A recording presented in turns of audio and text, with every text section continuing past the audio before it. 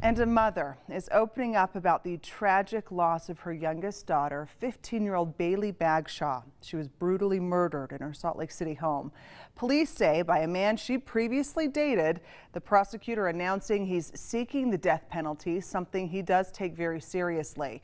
Well, new tonight, Baleigh's mother is speaking on camera for the first time since her loss, sitting down exclusively with our ABC4 Brittany Johnson. It's been a long 18 months. For the first time, Shauna Bagshaw, alongside her husband, is speaking on camera about her youngest daughter.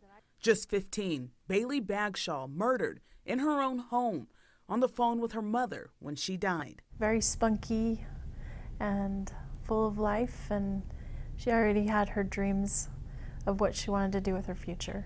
Baleigh's dreams to serve her country and also train service animals. Goals Shauna will never get to see her daughter fulfill. It's been an emotional roller coaster, a lot of sadness. There's not a day that doesn't go by that I don't think about her or, wish I could have done something different. I wish I could have gone back and had a do-over, but I can't. I can't change the past. The next hurdle, the trial of Baleigh's killer. Salt Lake County District Attorney Sim Gill announcing Thursday he's seeking the death penalty. This was his decision, and I support it 100%.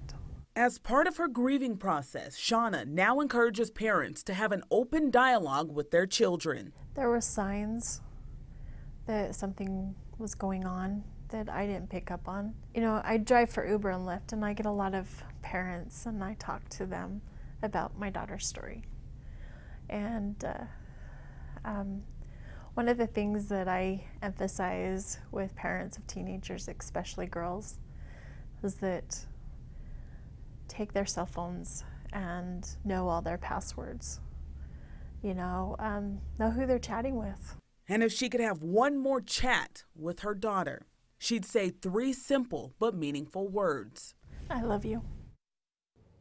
Oh, and that was Brittany Johnson reporting. Shauna says that the main takeaway for parents tonight is give your kids extra love and don't take them for granted. The entire interview, plus our interview with Sim Gill, is on our website. You can head there at abc4.com.